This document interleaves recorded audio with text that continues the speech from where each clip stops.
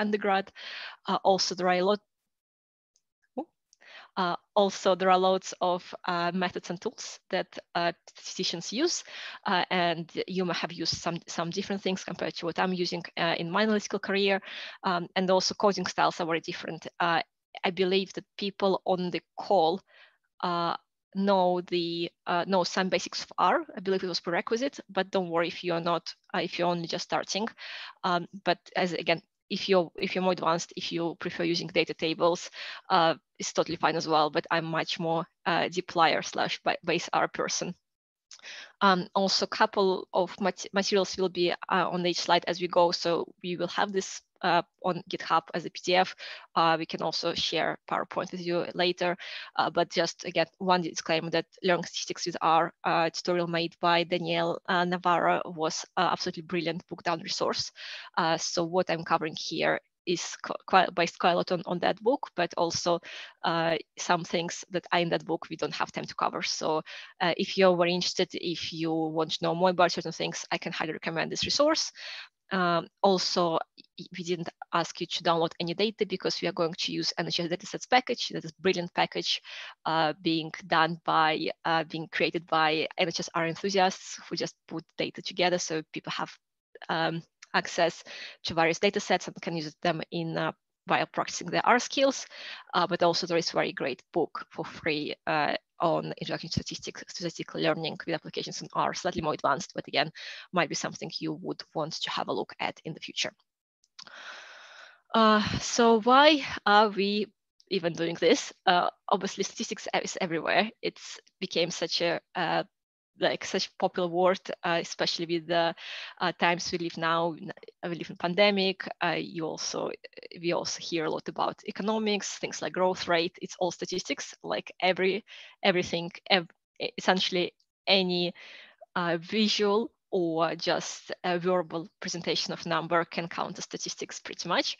And this, as I said, this workshop will be mostly focused on descriptive statistics at the start, and having done the descriptive statistics before you move to more difficult, more complicated, more advanced modeling is vital, because if your data isn't right, if you didn't identify outliers correctly, if you didn't spot data quality and you're trying to make conclusions based on your data, they're just going to be quite misleading, which is not good. Because last thing we want to do is provide our decision makers with some misleading conclusions. Also, I believe that it's statistics, both descriptive and just some more advanced methods like hypothesis testing, is great because it's not time consuming at all. Like in R, if you don't use Excel for things like minimum, average, and max, it's working great. But the power of R, when you just can write one code and do like essentially what you would do in the pivot table, dragging things around, it's great. And obviously reproducibility is also greater in R than in Excel tools. Also, I believe that statistics is great just for our personal life. I mentioned how much information and data we're being currently bombarded with. It's been a lot in the last couple of years, especially. So when we read some, or even in our day-to-day job as analysts, when we read some articles in academic journals, it's good to be able to judge whether what is written is actually true or false. Okay, thanks. Also, it's great to be more careful as well when we share our statistics. So let's say regression modeling isn't going to be covered in this presentation, but let's say we have a regression model, we have some results, but if we don't actually understand what the assumptions we made and what the limitations of our model are, then we would need to be more careful when we share results. And also, just in the spirit of Halloween, statistics can be fun. It's great, and it's great to be able to tell the story using statistics. Even you have 1,000 rows and 10 or 20 or 100 different variables, it's just great to be able to get the messages out and deliver them. So this was just a rather long intro. So as I said, the first part is just on understanding the data, and it's focused on descriptive statistics. So what we mean by this? Descriptive statistics, as it is clear from the name, using to describe. So we use it to describe the data. There are various, it includes quite a few different things. So first and foremost, when we're trying to understand what we call univariate data, so only data consisting of one variable of one vector. Let's say we have just a raw vector of ND attendances being 100 yesterday, 110 today, 90 tomorrow, and so on. We can look at different things. First and foremost, we can look at what we call central tendency, and I'm going to cover these things in the more details in a second. So things like mean, median, and mode. We can also look at how variable data is, and we can also see how it's distributed, which can then be more helpful when you model the data. Also, there are various ways to understand the data when you have when you have more than one variable. So let's say you have two variables. You have let's say 100 patients, and you know their age and you know how long they stayed in the hospital for. So then you can try to understand whether age is being related to length of stay, which obviously very simplified view on hospital settings and the way length of stay works, but then in theory, it can help you plan your bets and make operational decisions. And many of these things can be done visually or numerically, and we will do the mix of both in this workshop. In R, there will be a range of packages. So there are, for example, packages called psych from the word psychology, which was created by psychologists and sociologists who have to deal with the data on their daily basis as well. So this was very helpful for certain tables, contingency tables, and when you look at statistics by group. But also there are some other packages as well, and also lots of things we can do in R with statistics all in just base package, because when R was created, it was created as a statistical tool. So and one prerequisite as well, just so again we know what we talk about when we say about data. The examples I just gave were mostly discrete data. So we were quantitative data, so numbers, age, length of stay. It's a discrete number. However, we can also have continuous data, which obviously we will cover in this workshop as well, but also qualitative data as well. And some of it also will be covered in the workshop. So things like either ordinal qualitative data, so when we have things in order, so we can have risk factors from the least risky to most risk group, for example, for heart attack in the patients, or let's say education as a school, like GCSE, A level, undergrad, masters, postgrad research, etc.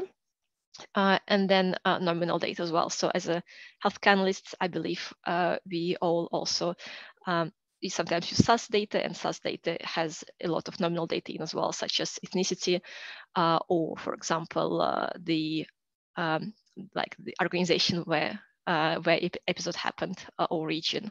So things like geography as well. So this is the all on the types of the data. Now moving on to this main descriptive statistics I have mentioned. Again, some of you might have been very familiar to you. We have mean, which is just an average, very easy to calculate. We can calculate it manually on our calculators. We can do it in Excel. We can even quicker do it in R. Also median, again, something being very, very popular now. Some of you might have heard that we need to use median rather than mean if our data is skewed. So what does it mean? So median is just the middle value. So essentially it's, if you have a number of factors, it's just whatever's in the middle. And quite often it's being implied to the income.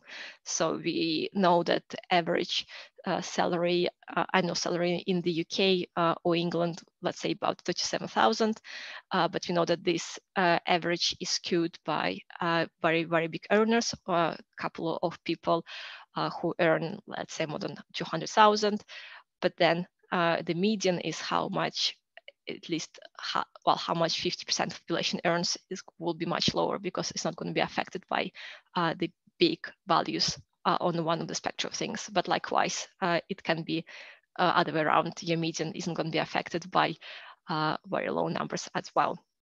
Also, if you do have extreme values in our data, we can calculate what we call trimmed mean. Trimmed mean just means that we are trimming largest or bottom or both of our observations.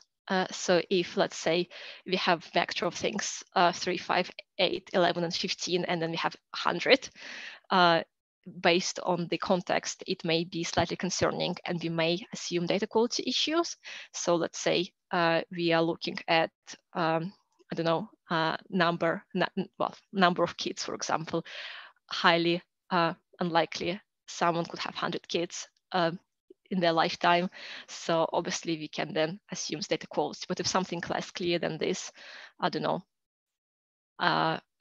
something that can be 100, then we can just use statistical rule and say we want to trim 10% of the most extreme values and calculate mean this way.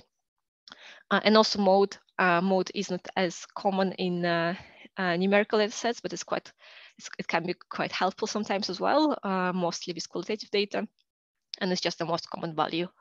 So in this example with vectors, it's just 8 because you have 8 being written twice.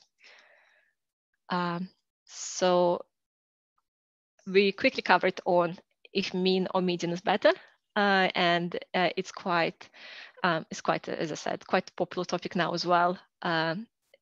The nice thing about mean is that it can be used when you have a low number of observations, because if you only have like 3 or 4, then median might not be as helpful because you have a very small sample. And if your data is qualitative, then obviously you can't do mean and median anyway. But if your data is ordinal, so as you said, if you have, for example, risk factors from 1 to 5, average risk factor is good, but having median is slightly considered to be slightly better practice. If you have proportions and ratios, so if you have, let's say, continuous quantitative data, and if you have proportions and ratios, you can use either. Again, this is more about how to tell the story using your data.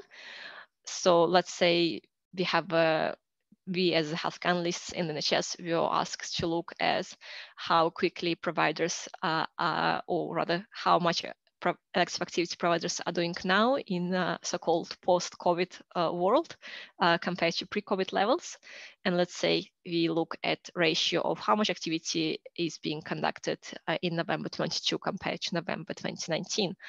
And then you can, for these different, when you compare trusts, you can, in theory, both use average recovery rate or median recovery rate. It's just going to be slightly different messages, and both of them might be helpful. It just depends on what the stakeholder who wants analysis, what they have asked. And also, in terms of trimmed mean, as I quickly mentioned earlier, sometimes it's obvious that you need to trim your mean, and in that cases, you can just remove this very, very suspicious data point. In some cases, it's less obvious. Like, you know, if you have extra of age and you have most of people being aged between 60 and 70, and you have one person aged 105, you can, in theory, have person aged 105. So that's why that's when you might want to just do the trimmed mean, but then report that you calculated that way. So also the as NHS analysts, public sector analysts, or people from academia, I'm not entirely sure background people on this call, We just know that sometimes data is tidier than other. So we know that we can somewhat okay rely on acute data, but using data from other sectors might be slightly trickier. So this is the central tendency. Before I move on to variability, are there any questions about central tendency? Obviously, as it's recorded, people don't want to be on the call in the recording. Just pop the message in the chat. So in terms of measures of variability, so let's say we know that we have what we know what the mean of our vector of data, or we know what mean in our data set for different variables is. But let's say we want to know how much variation is in the data. That is a very, very common question. So one of the simple things is range. It's just all the values from minimum to maximum. Also, when you calculate your minimum and calculate your maximum, you might want to look at mean to max ratio or max to mean ratio, whichever way you want to do it. As well, we have interquartile range. So in here below, you can see a little bit of explanation about quantiles and quartiles. So essentially what it means is that if you have, again, vector or some number of values, we can split it all in equal parts and then have a look at what the range between those parts is. So in this example, our first quartile is our first quarter of the data, and they have second quartile, same as our median, and we have third quartile or 75th percentile, which is the top 25% of the data. And interquartile ranges are great, and I'm sure you have seen them in box plots when you saw box plots, but also it's being very widely used in research papers as well. Then you might want to have a look at how different your values are to your mean or to your median. That's why we have mean absolute deviation and median absolute deviation, which you have formulas here. Don't need to remember any of those, but they're there if you want. Also the variance. So again, you get the deviation from the mean, but instead of taking absolute, you're taking you're putting it in square. Also standard deviation is square root of the variance, and I will explain in a second why we're doing this.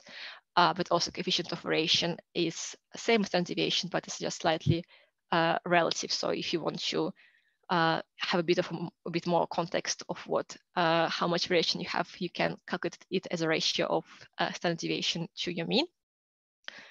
And one of the last things about theory, I promise, is this very big table, which again, I'm not going to talk through all of it right now, but there are certain cases when you might want to use one indicators of variation over the other.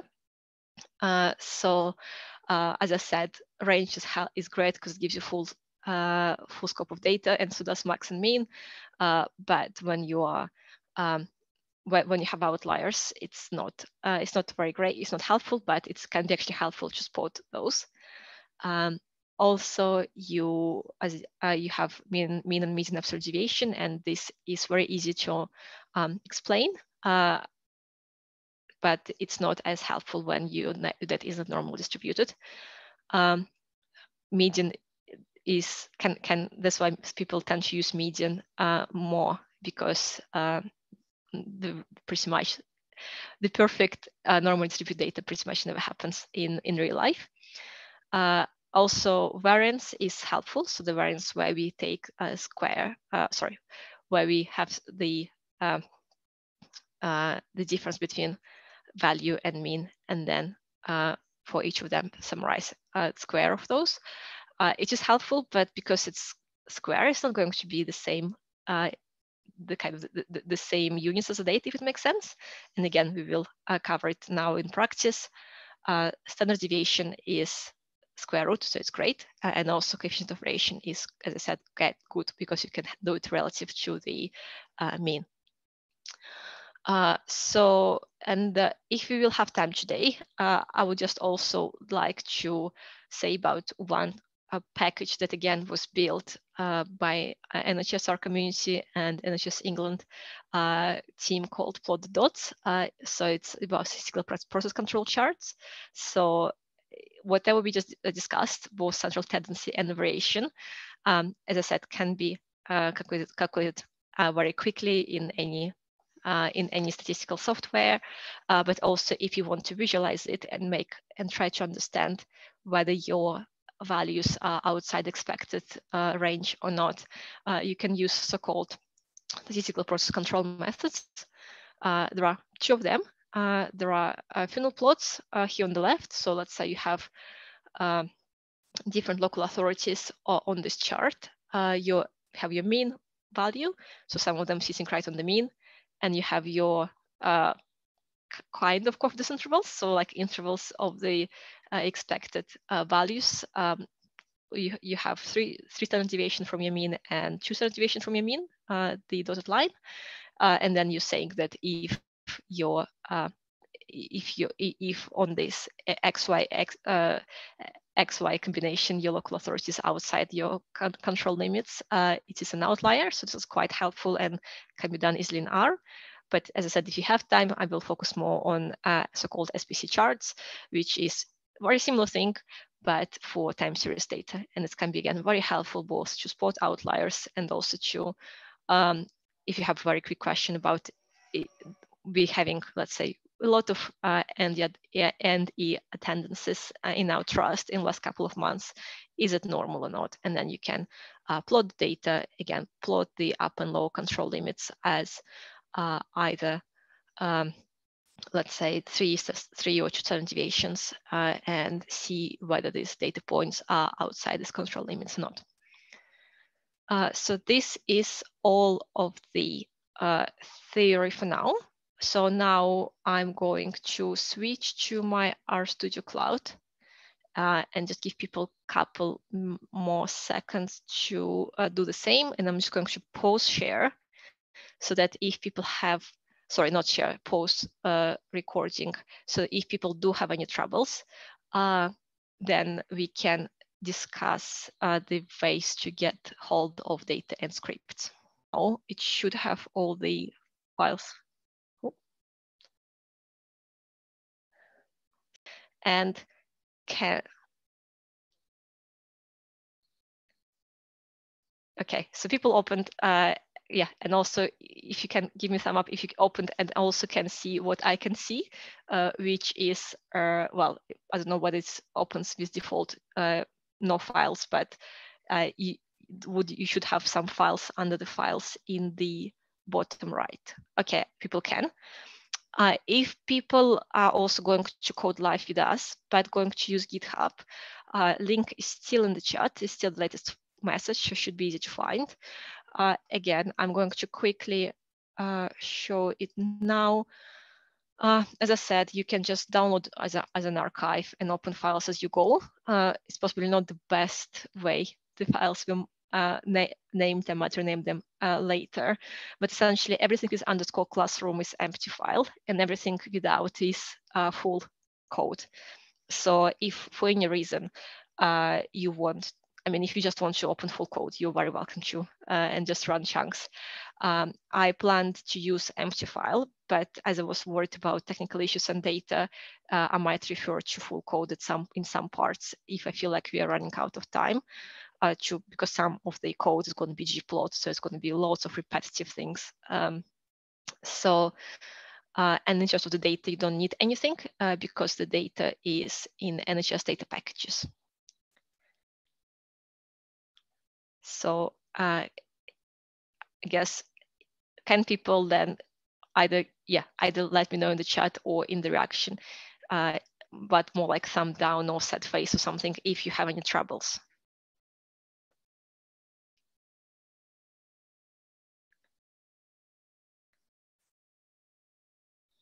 So I assume that everyone is okay, and then I will kick off with the practical part now. Then I'm just going to move my GitHub on the other part. Cool. Okay, so great. And again, I assume that people do know R and have done some simple data imports, data wrangling before. But if any questions, just please do let me know in the chat. So in the chat is better than reaction, because I might accidentally miss your reaction if I'm staring at my screen for way too long. So okay, so now let's start then. So I believe that if you open my project, you don't need to reinstall packages again, but I'm going to run this part just in case anyway. And I also added this part at the start of each file, even though I don't need to, because you're going to use them one by one. I thought if you just do exercises on your own at some point in the future, like doing part 2 without doing part 1, might be good to have packages installed again just in case. And we can do library. So as I said, I'm going to use NHS-R datasets package. So NHS-R datasets package, you should have link in the slides, but it has a number of datasets, and one of those is called loss dataset. So I'm going to get it open now.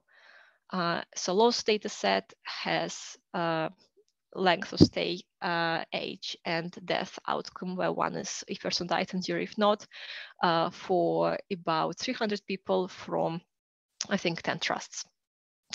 So this is the data, and just because we will use vectors a lot for the first couple of times, instead of every time writing mean brackets df underscore loss, I just created those vectors to assign length of stay and age. So this is hopefully all runs fine for people, and for those of us who are doing it from their computers as well. So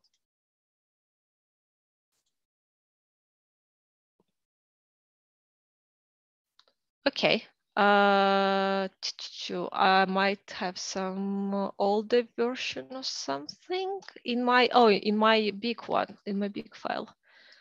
Yeah, it could be. I'm surprised. Oh yes, I know what you mean. Yeah, this is a very good point. Thank you. Yeah, well, this is great. This is a good start. Thanks so much. Yeah, of course you do.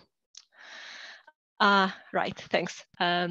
So yeah, so then let's do the simple central tendency metrics then. So again, something I'm sure many of you have done before.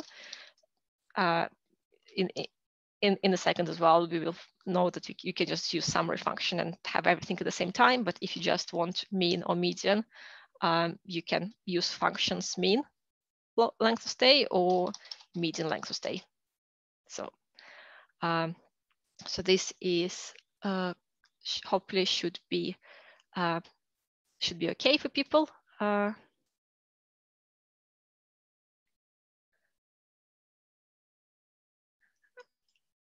Okay, and then we can also, as we discussed, do trimmed mean. So, I mean, in our case, we can already see that mean and median length of stay are not that far from each other. So hopefully our data isn't skewed too much. But if we do want to trim, we can just use the same function mean, but instead this time we can use next argument, which is trim. And let's say if you want to trim 5%, we just do trimming 0.05, or we can trim 0.1 if you want to trim more. So this is the trimmed mean we discussed in the theory just now. Again, hopefully no problems for people just yet. And then in terms of, we did mean before, I might skip the mean. If you want to find mode of the of something, it's a function called mode of, which is part of LSR package. So let's say you want to see if you have mode of age, which is just numeric values, so might not be as informative, but let's say we have vector anyway. I will just see if you have any repeated values. So we can then do mode of age is, okay, 69. So we have a couple of people age 69. It doesn't tell you much, but let's find out how many of them. And to find out how many of those, we need to use max frag function of the same package. So max frequency of age. Cool. So yeah, so these are the measures of central tendency. Again, might be familiar to most of you, and very easy to do, and we will find out how to do it all in one go, much quicker. If there are no other questions, and yes, please do correct me as I go if there are if there are any mistakes. I will really appreciate those. But also if you, for example, just want to share, if you think there are better ways to do things, please also do. So the next one is the measures of variability, which again we have discussed as a theory. So we started from a thing called range. So range is just all possible values we have from minimum to max. So let's say to look at our range of length of stay, we can, let's say, firstly want to have a look at max. So again, function called max. We have function called mean. So if you do those, we know that our maximum length of stay is 18 days, which is more than 2 weeks, and our minimum is 1 day. And then we can either subtract them one from another for range, or we can just use function called range, and it will tell us that the range is from 1 to 18. Again, quite handy if you just want to have a look at something quickly, especially with the amount of outliers and data quality we have to deal day to day. It's quite helpful. Then the next one is on the ratios. So ratio is just ratio of max to mean. So again, you could either assign values to your max and your mean here, or just type it all over again. So I'm just going to type max length of stay divided by mean length of stay. So this is our max to mean ratio, but sometimes people use mean to max ratio. It's the same thing. So if you calculate those, it's obviously 18, because we know that our maximum length of stay is 18 and our minimum length of stay is 1. So it's, again, might not be as helpful, but it's actually quite good when you have a couple of variables. So for example, if you do the same for age, you might do the same for age, just in case you might then know where you have more variation in your age or in your length of stay. I mean, again, those would be more obvious, because you know that there are only as many years one person can live, but length of stay can sometimes be more than a year in certain cases.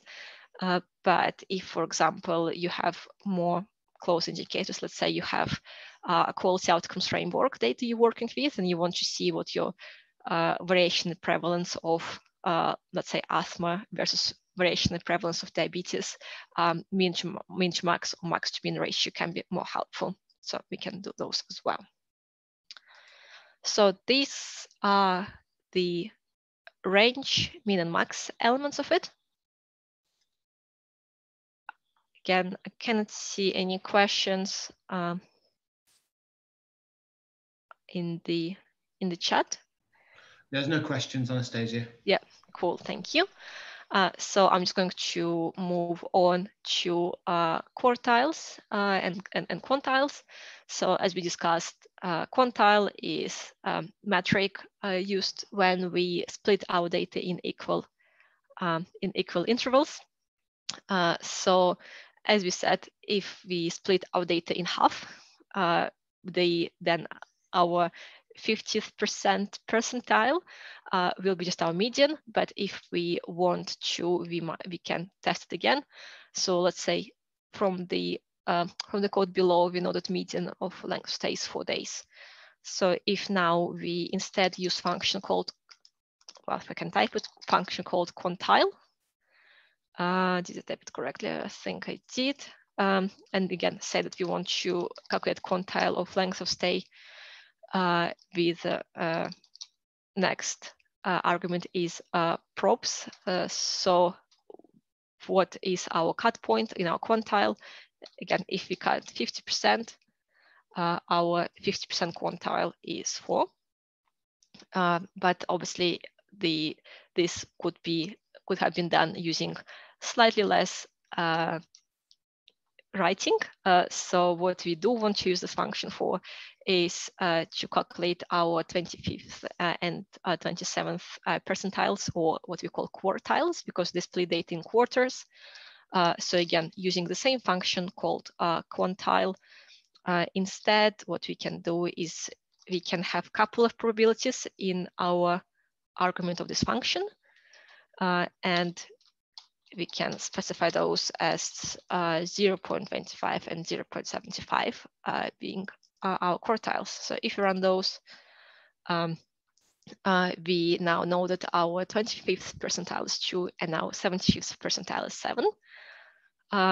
So we know that 25% quarter of people having a length of stay 2 or less, and 75 having a length of stay 7 or less.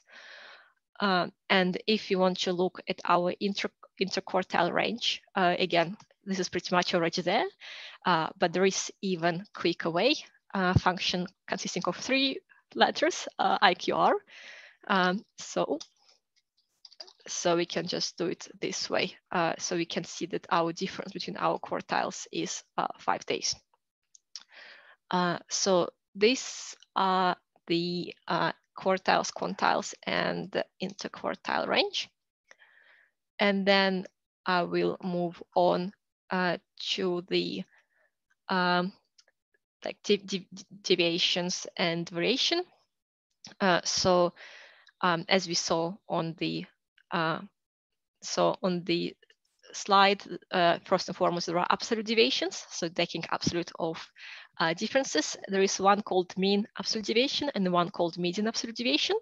And unhelpfully, if you have a look at the abbreviation, they both sound absolutely the same, which is not helpful. So that's why R and some other literature sometimes using average absolute deviation instead of mean absolute deviation.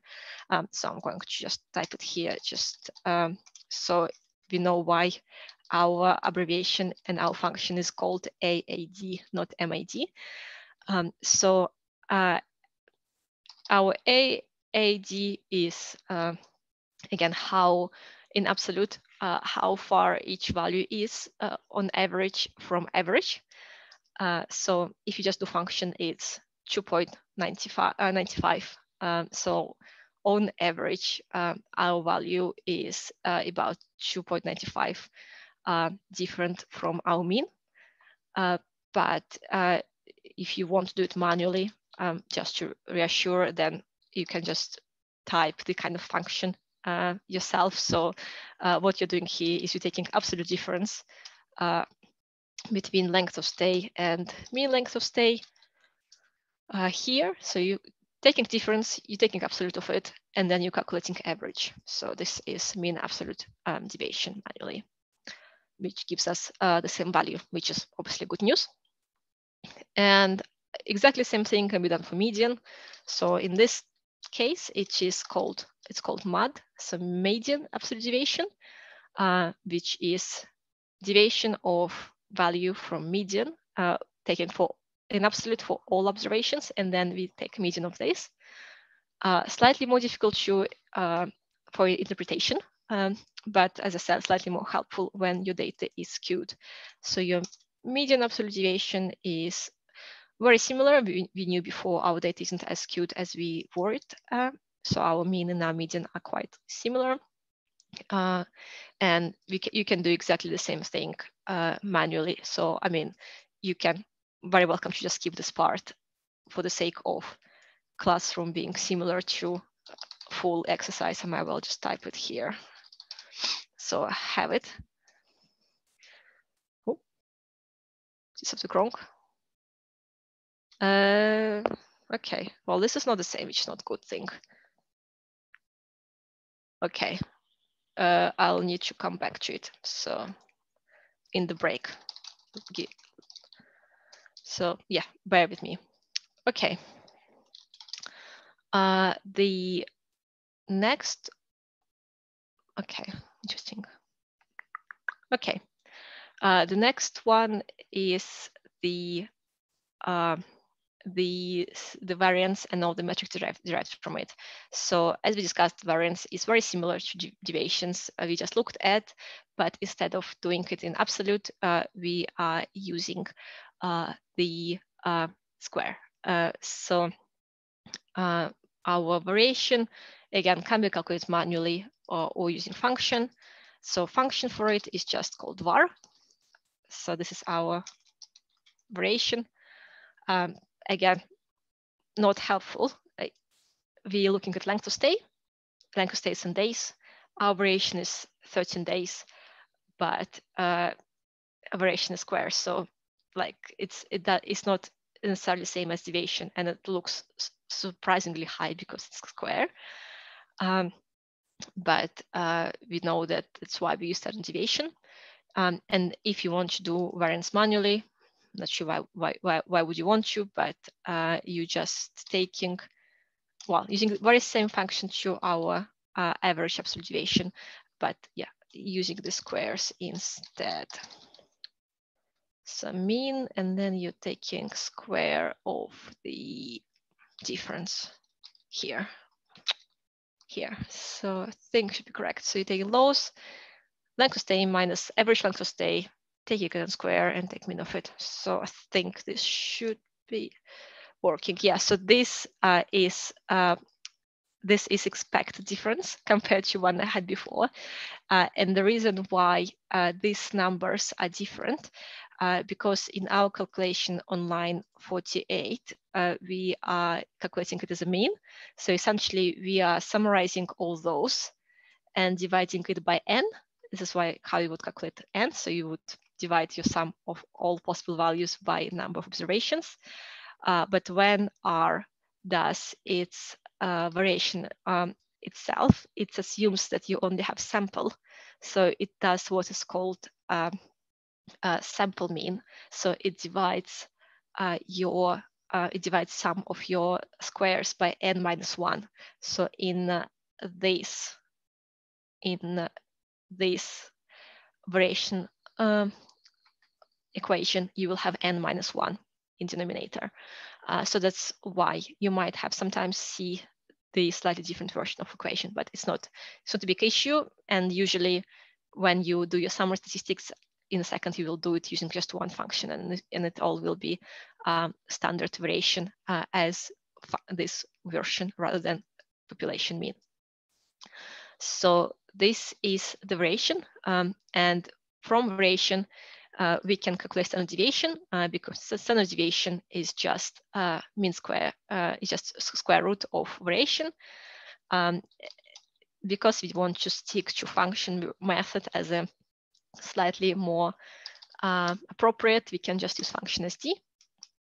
Now we have standard deviation of 3.6 days, which sounds much more reasonable given that our range is from 1 to 18. And that is very helpful in when you are looking at the overall distribution of your variable. And last but not least is coefficient of variation. So we know now in like absolute value, so we know our standard deviation is 3.6 days, and we can have a look in kind of what it means in terms of how big it is compared to our mean. So our coefficient of variation is just our standard our standard deviation divided by mean. So again, we can just do standard deviation of length of stay divided by mean of length of stay. And it's 0.73. So in other words, saying that so that our data is deviating from mean pretty much 73%. So it's actually quite big, but it's quite pointless on its own. But again, when you compare different variables, you can see how variation is different. Or if you're comparing same variable, let's say in our sample of 300 observations, our coefficient of variation is 0.73.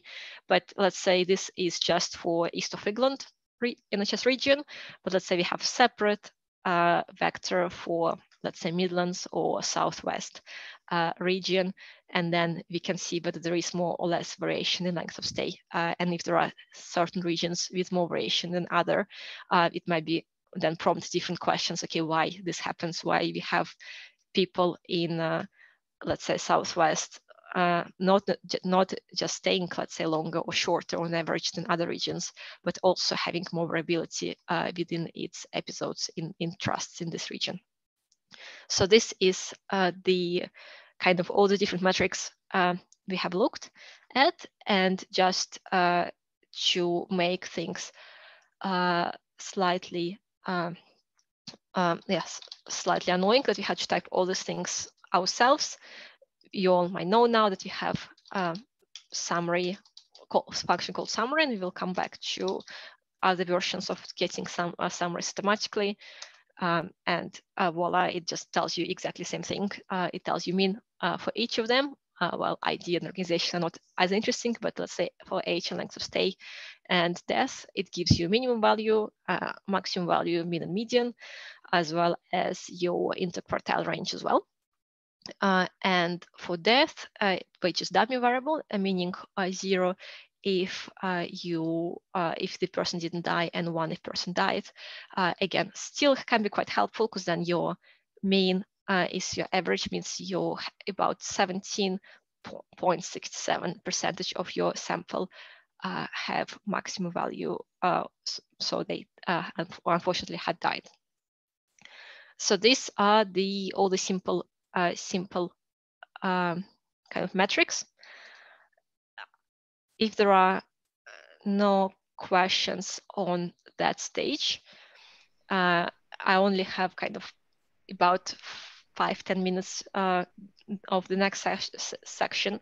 So I propose doing the more interesting part about why we're using one of these indicators over the others, then have a break, and then I'm going to talk a bit about statistical process controls charts as well. Does it sound okay to people? Or would people want to have a break now?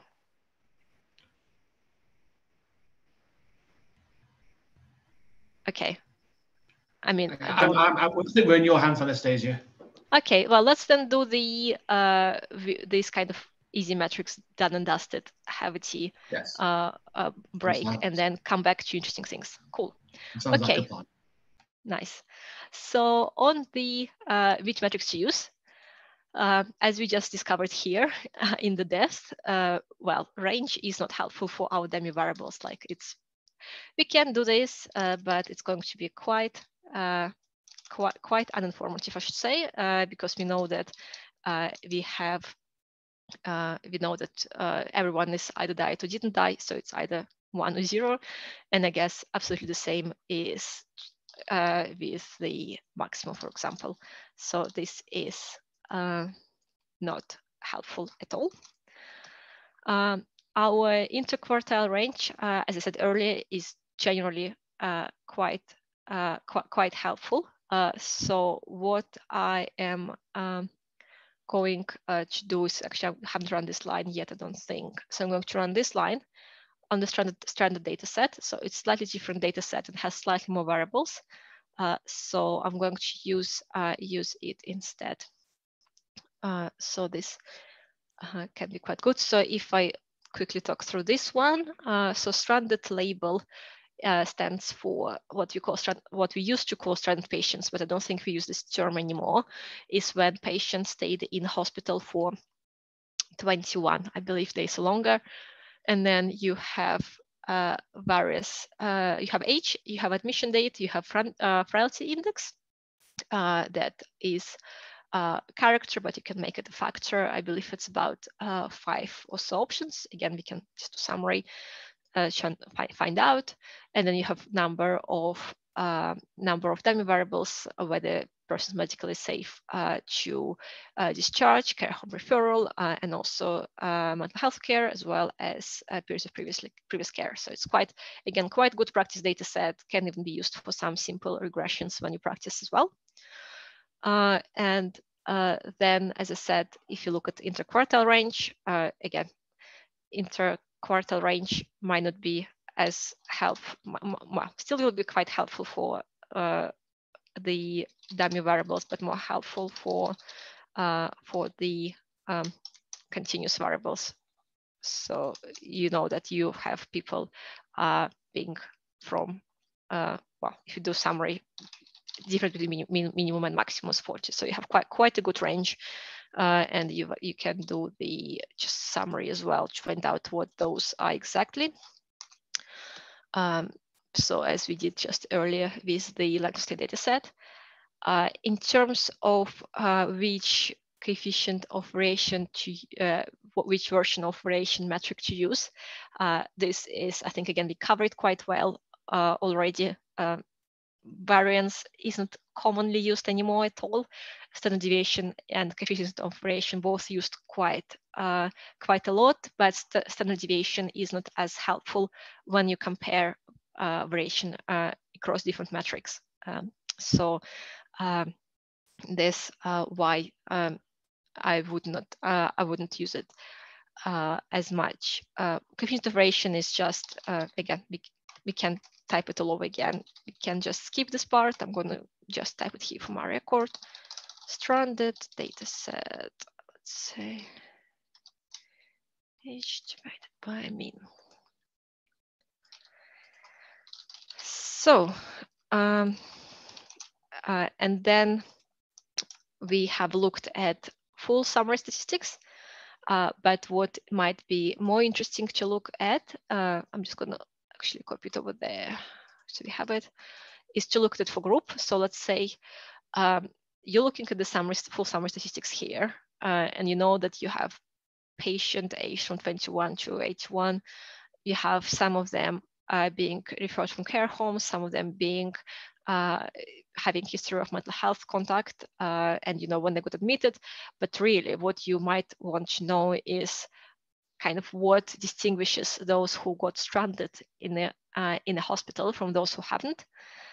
So this is where in this particular example, what is quite interesting and quite helpful to have a look at, let's say, summary by group. So you can look at, for example, variation by group, the coefficient of variation by group, or you may want to look at like all the metrics by group as well, and you can do it quite easily.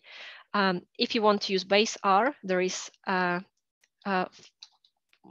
function called by. So what it does is it's just kind of way of, I guess, functional programming.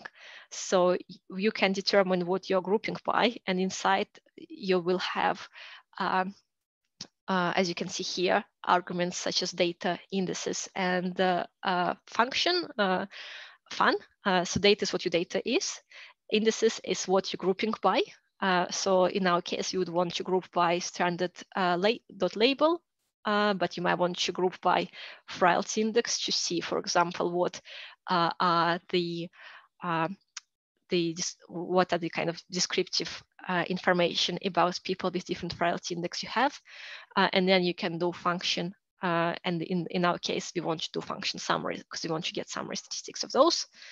So if I type it right now with you, so our data is our stranded data set, and our indices is, well, we can in theory don't write indices and just write argument by argument with the comma, but I'll do it just for our reference here.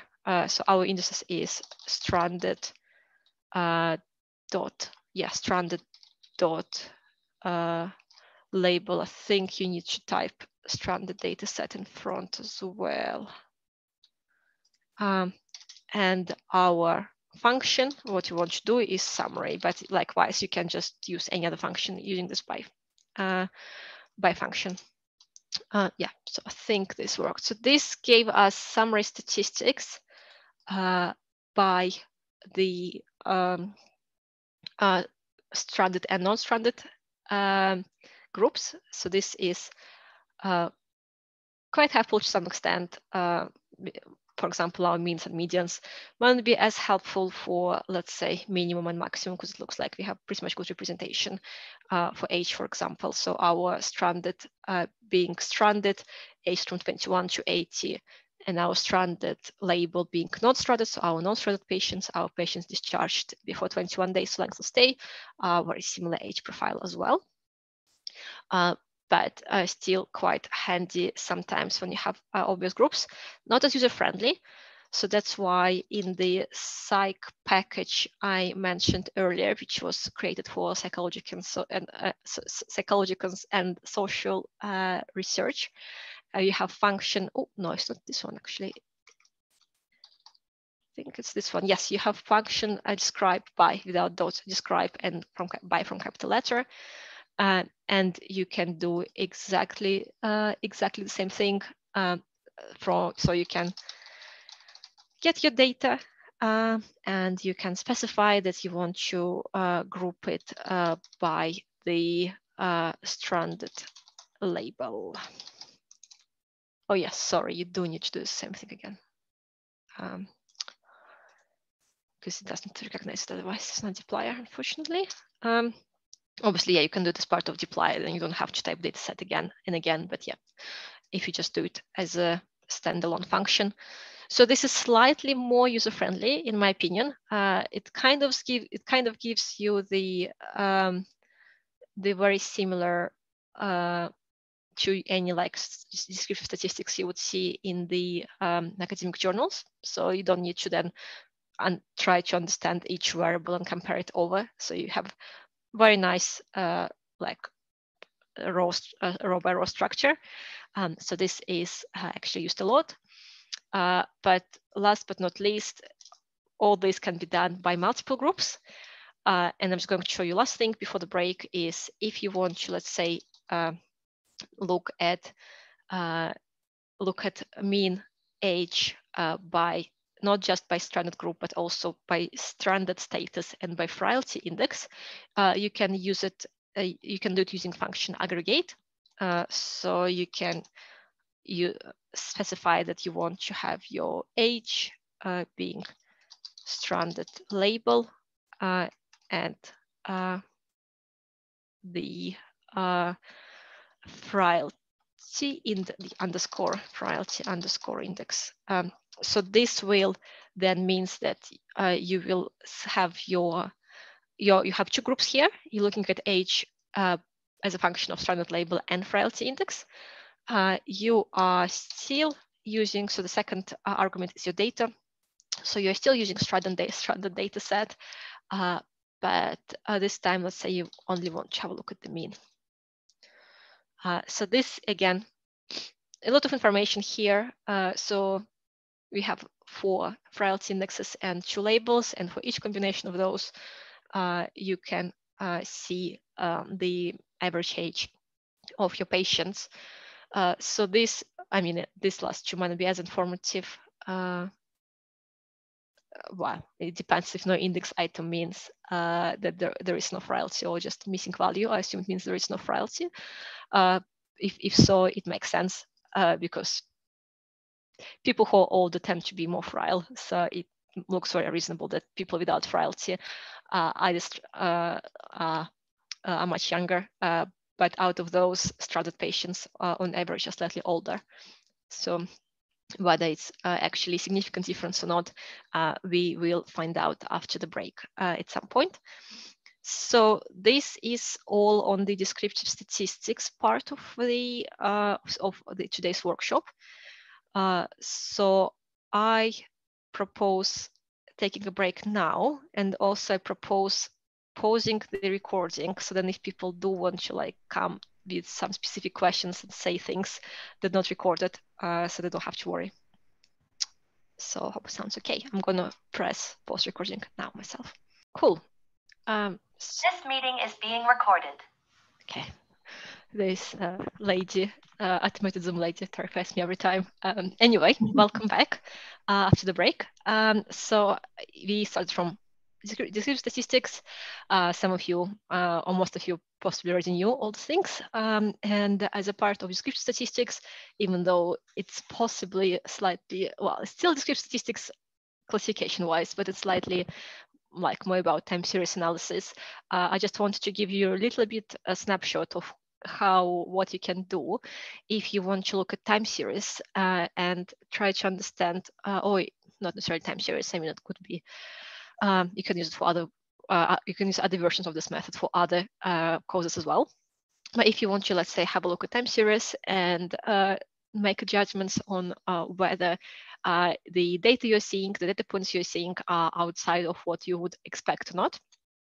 So it's kind of built on all these things like mean and median and standard deviations, because essentially what statistical process control methods do is they say, okay, well, you can specify, but they're saying that whatever is outside our expectations, and our expectations is either 3 or 2 standard deviations, is unusual pattern and might need to be looked at in more details.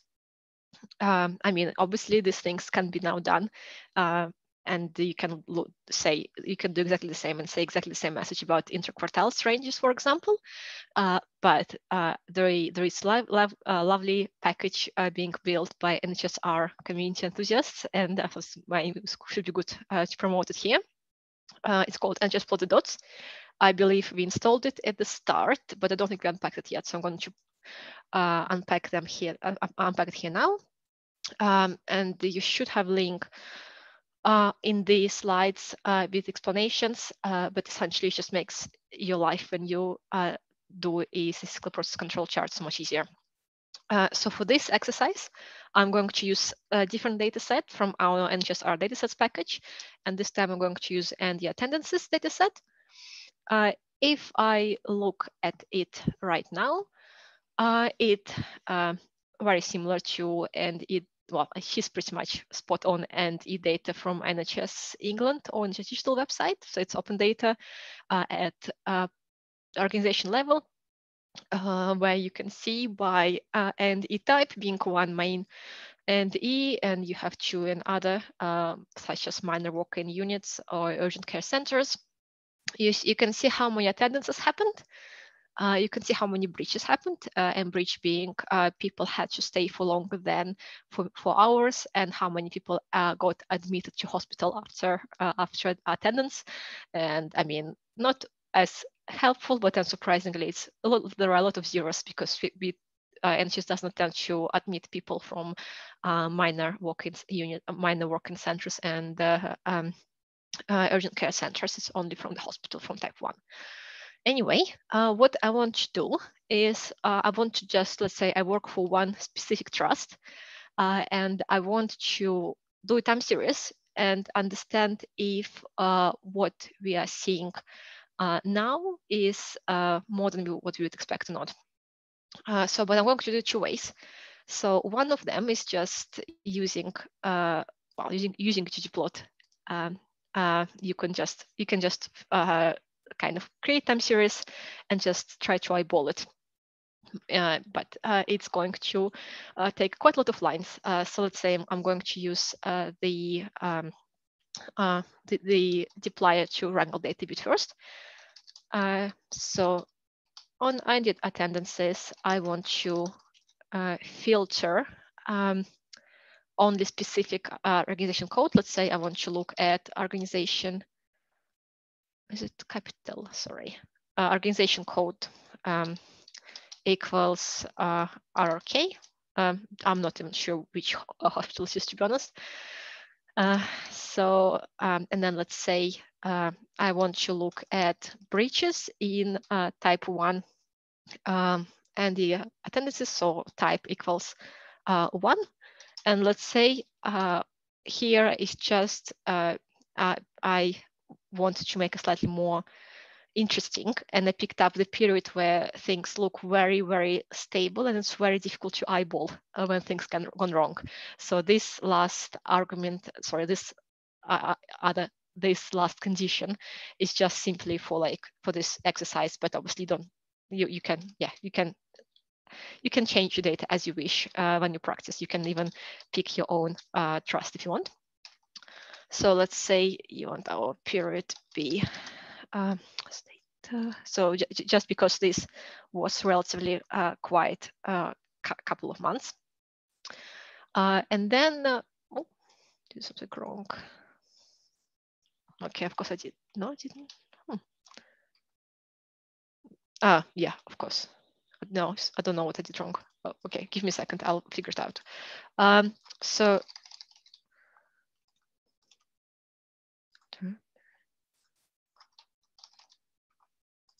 okay, looks fine now. Anyway, sorry. In the ggplot, let's say we want to see how many breaches happened over a period of time. So we are plotting period and breaches, and we just doing geom line, let's say. I mean, I can make it as pretty or as complex. Oh.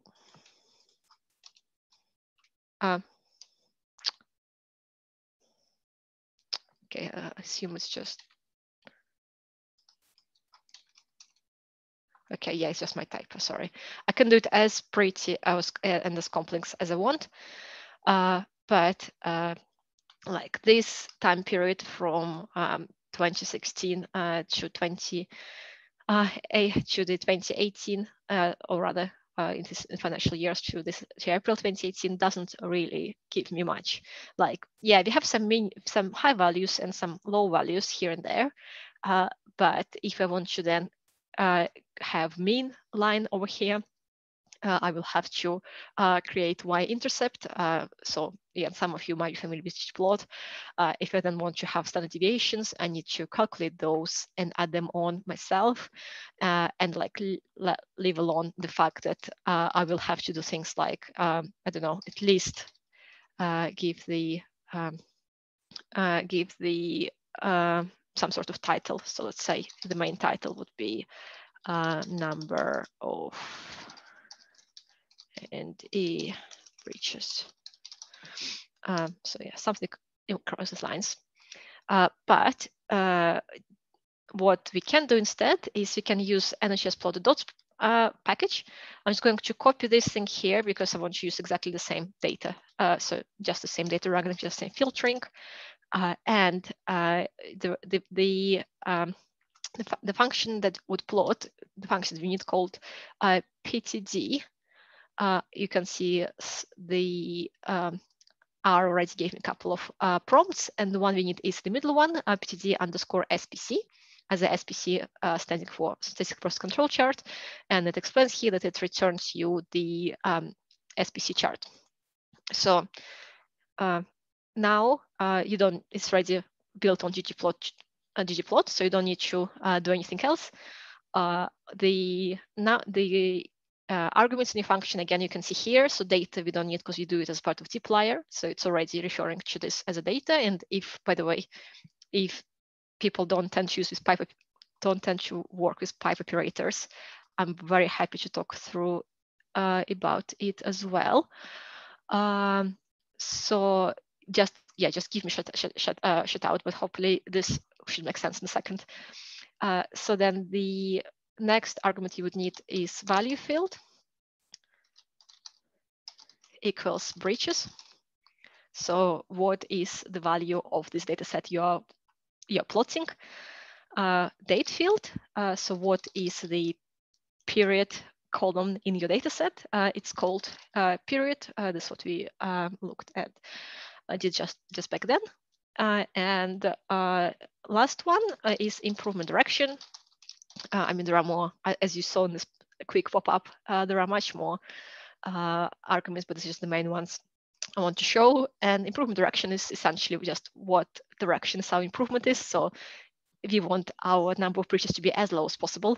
So improvement direction is decrease, because you want everything happening essentially we want our low outliers be treated as okay and actually a good thing, and our upper outliers be treated as not good.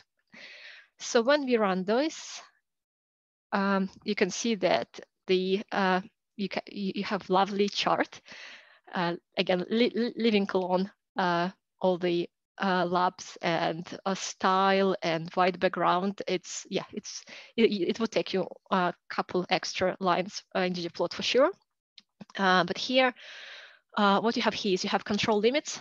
You have your median, mean, I believe, and you have your so-called special cause improvement. So you have your period and the number of dots here, where you have statistically significant improvement in your performance, and you have a cause of concern happening in January 2017, which is not surprising because the winter pressures happened in the NHS, I think for the full history, or at least as long as we have the data for. So this is just very simple, short exercise, just so you have it and you know it. It's not quite, well, it somewhat corresponds to all we have done just now, but it's slightly more, I guess, about time series analysis, but can be very quick to implement. Are there any questions about the descriptive statistics before we move on to inferential statistics? No questions, Anastasiia, but just a recognition for me, that looks quite good. Yeah, thanks. So Stuart has kindly shared loads of details about the package. So yes, and if you're going, I mean, if you're on Slack, you can always say hi to creators as well. And I think they will appreciate if you actually use this as well in the future. Certainly will. Cool.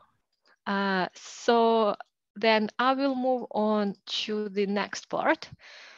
Hopefully the screen has now switched to everyone to the next part. So I'm not going to spend much time on it.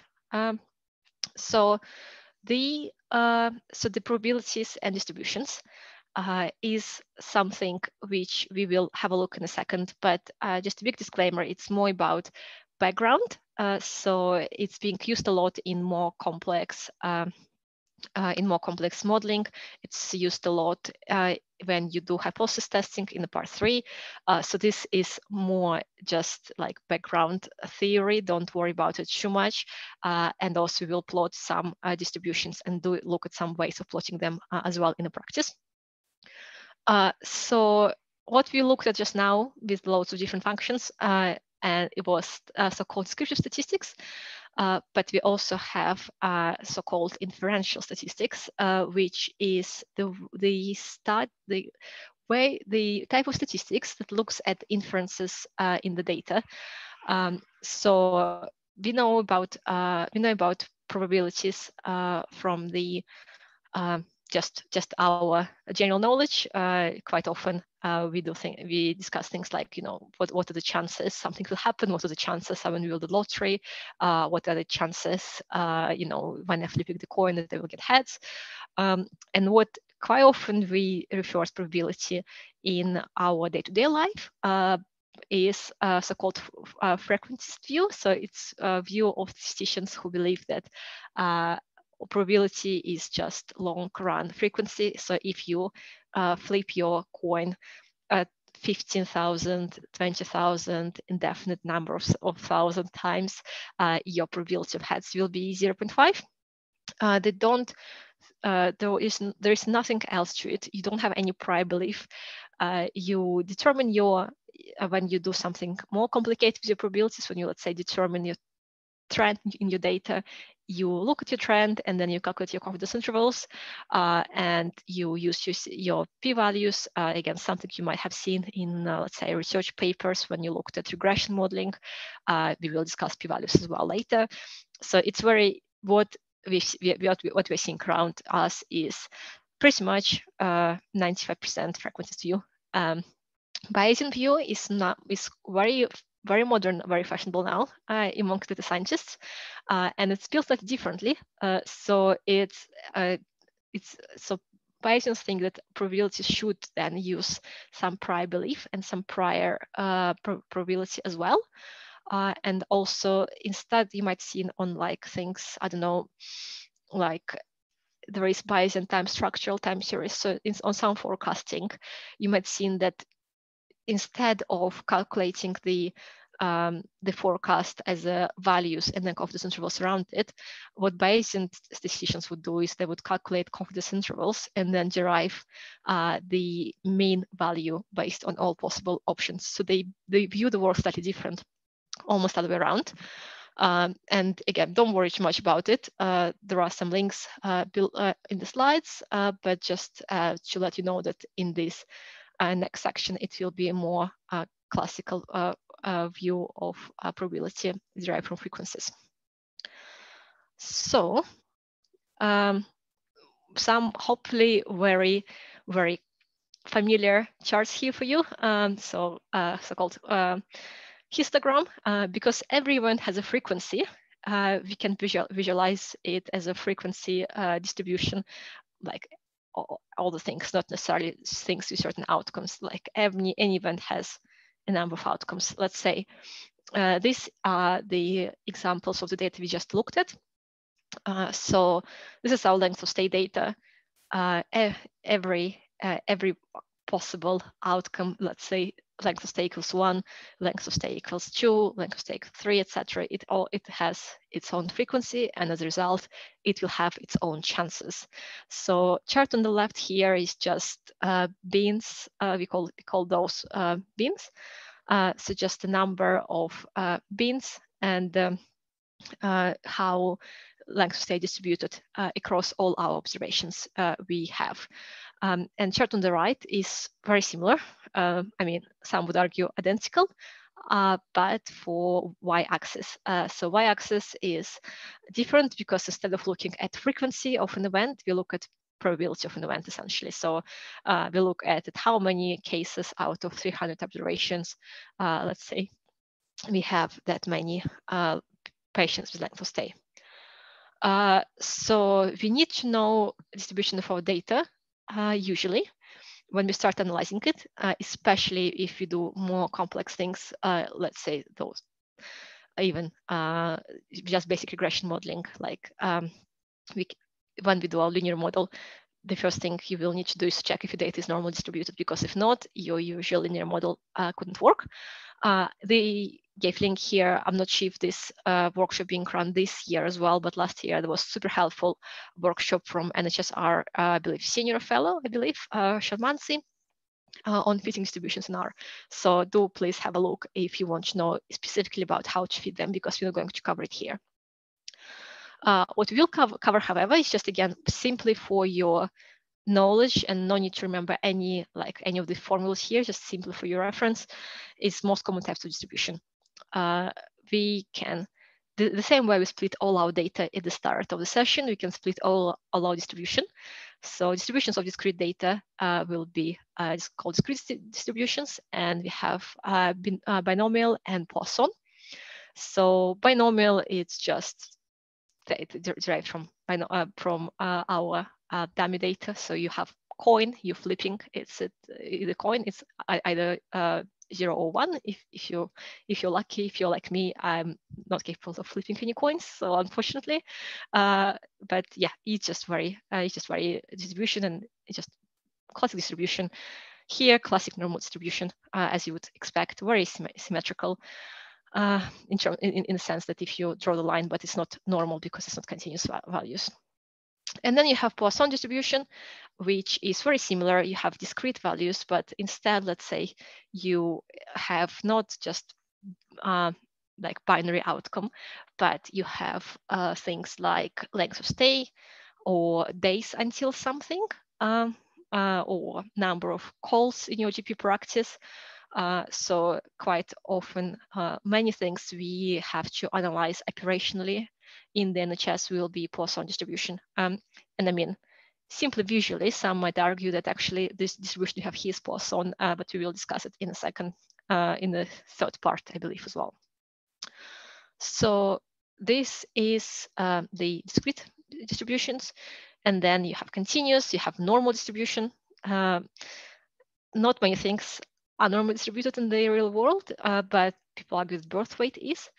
You have on left and right, you will have some, not as many people, not as many babies being born, either very underweight or very overweight, but you will have somewhat bell-shaped curve, and that's why sometimes normal distribution also being called bell curve, or also it's called Gaussian distribution as well. And also have exponential distribution to not be mixed with, I think I have typo here as well. I'll record it somewhere as well. Exponential distribution to not be mixed with the exponential growth we all heard about during pandemic. So it's just essentially the way to say that all your data can be represented, all your continuous data, this is important, can be represented by some function of exponenta. And usually one of the most common examples is a duration of GP call. It will look something like green. So yeah, exponential distribution will have different parameters. So again, don't worry too much about those, but usually your GP calls duration will look something like green or blue line. You will have people being dealt with relatively quickly, but you'll have couple of people being dealt with for being on the call to the GP practice for much longer. And then what we will do, though, just as a part of this workshop, is we will try to plot distributions. And again, this is something you might have done in the past. So very simple thing we had already seen is histogram, which you see on the left. It's great. It works perfectly. It's quick as well, as you will find out. But it relies on the number of beans, because if we can do it, we can look on this in a second as well. But if you only try to split all your data in, let's say 3 beans, it will look something like this: 1 bean here, small bean here, slightly bigger bean here. So it's not gonna give you much. So the fact that you'll have an eyeball, if you want to understand your distribution visually rather than statistically, means that you more likely be kind of have some sort of biases and not identify your distribution correctly. That's why people tend to use density line a lot. This just very similar. Instead of frequency, we just use the density proportions, which is slightly different from probabilities, but we're not going to go in the introduction course into this. But also you can overlay things as well. So we will look at a couple of things, a couple of ways doing plotting in R. And if you use ggplot, you can do pretty much whatever you want and overlay things and add text and everything, which again, not part of this workshop, but there are very good ggplot materials as well. And just some extra ways to plot distribution, again, might be more or less familiar to you, might be not as common, is are box plots and variance charts, and box plots are great. It's one of, I think, one of the, well, it's not as common as histograms, and unfortunately, or density lines, but it's very great way to summarize your data in one, like literally in one chart, because as you can see here, well, these are 3 box plots by group. So slightly different to usual box plot, but let's say in group A specifically, you will have your median line, you will have your interquartile range, you will have your kind of control limits derived as a formula using interquartile ranges. And then you can also see your outliers being also identified automatically. And yeah, I agree with the participants as well here that even better ways could be violin, and you can actually, so violin itself is more kind of, it's a combination of box plot and density. And in this example, they actually combined both on the chart. So it's also great. You have all the same things as box plot, and we will plot those in a second as well.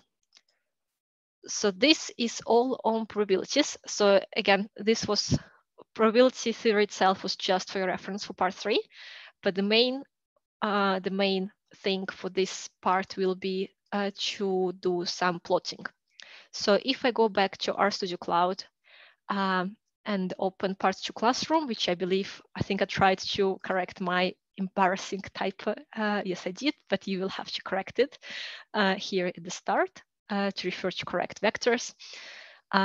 Or if you on your desktop, you can just take the you can just download or copy code from GitHub. But yet again, I haven't committed changes yet. So yeah. Oh, cool. This is great chart. Sorry, I have a great example of Valiant plot. I'm not going to focus as much on ggplot, so these are not going to be anywhere as pretty. But yeah, I love box plots and Valiant plots a lot. So anyway, shall we then start? So I mean, as I said, you don't really need to run those things anyway, because it's just only if you do this exercise separately from each other. So I am going to start from just, as I said, it's going to be only plotting, and I'm going to start from plotting a histogram. Again, something some of you might have already done. And as I said earlier, there are various ways to do this. So one is using base R, and base R has a function called hist. So if you run hist length of stay, here you hopefully see exactly what we have seen earlier in our presentation. Interesting, you have people, most of people staying, well, I'm saying most, but let's say more than half people staying up to 5 days. And then you have this long tail here. If you want to then do the density histogram instead, so here you have row count, your row frequencies.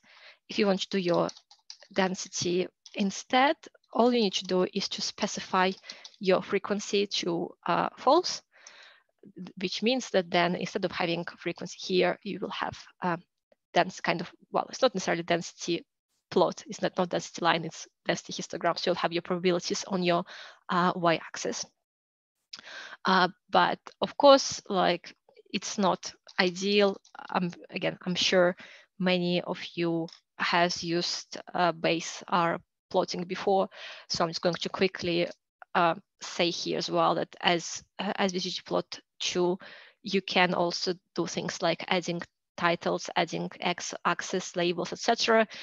But I mean, ggplot2 is so much better. So I'm going to still do it do just here as a main title, just so we have it.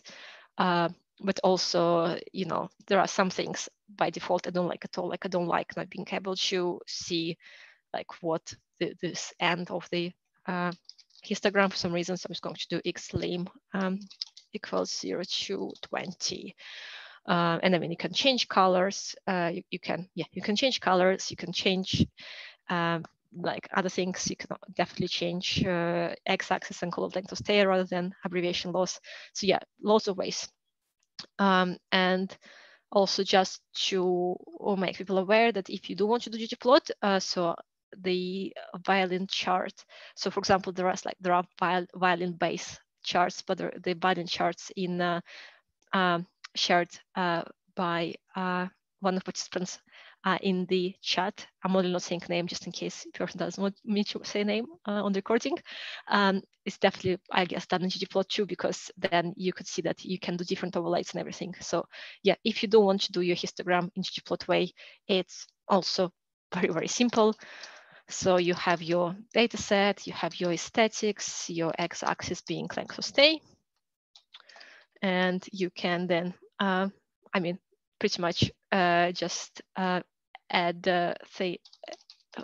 build on the layers and build on an add function called geom histogram. And I mean, even if you don't do anything inside, you can pretty much, okay, something went, okay, it's the data set, yeah, lost data set. You can pretty much run it as it is. I mean, this is just not nice.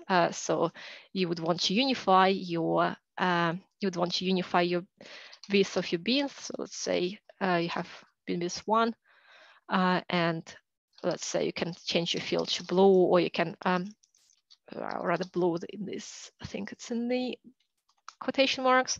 Yeah, I mean, obviously not great as well either. So I don't know. Let's do the what have I done in the thingy? I think I've done the color equals white.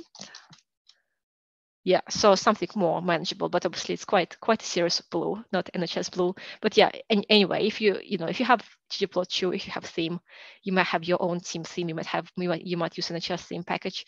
You are so much more flexible than with your base hist function as well.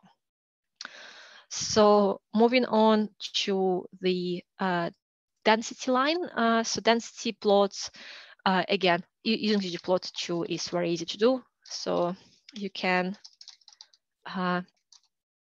do exactly the same. I mean, I could have copied it. So you can specify your statics, your x-axis, and then just run geom density instead. So this will again give you very basic but somewhat efficient chart here. So now you don't depend on number of beans you have in so much, or number of I think it's called breaks. So you can see more it as a smooth line, but again your conclusions will be still very similar, and you will likely think that your distribution is Poisson distribution. So this is the density line, and on the in the slides we have seen the version when you can overlay both, and this is again, as I said, where your ggplot comes very handy, essentially, because you wouldn't be able, I don't think, to do it as well. You can do it, but it would be slightly more difficult to do it using base R. So here I'm just going to copy this part with aesthetics because it's quite repetitive. And instead, what I want to do is I want to do a geom histogram. Oh. So I'll start from doing histogram. I'll specify my aesthetics here because instead of count, I want to have it as density instead. So I'll do it as density. I will then, I think I will then copy other things from earlier just to keep things as they were. Quite painful blue, but I'll have to roll with it for now. So yeah, so all the very similar, other than the fact that we are changing our y-axis because we want to overlay histogram and density, so we want them both to have the same y-axis. And then you can just use the geom density function, and you can leave it just empty as it is, but it will not, it won't be as nicely like fill and overlay as it was in this in the slide. So if you do want to do it as an overlay, what you can do is you can specify your alpha, for example, 0.2, and you can specify the color of your fill. I don't know, yellow might be quite again bright. Well, not as bright, but yeah, nice combination. I think if blue was slightly less, slightly less blue and more NHS blue. But yeah, you can obviously, as I said, there are much nicer charts in the chat of this workshop. But yeah, you can be very flexible. You can then have just the intercept of mean, or you can, if you have, you notice you have this like one observation, I think, of very high value of 18, because now the maximum is 18 from our previous exercise. You can then just overlay this text saying we have this long stair, etc. So yeah, so this is quite handy. Okay, so moving on. No questions. So moving on to the box plots. Very similar to histograms. You can just use base R, so you can just use function box plot.